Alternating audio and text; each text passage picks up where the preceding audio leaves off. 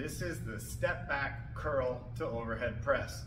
Weight would be in the left hand in this example. Left leg is going to be stepping back. As you step back, you lower down and the bicep curl comes up. From there, it's a press. Down, uncurl as one stands.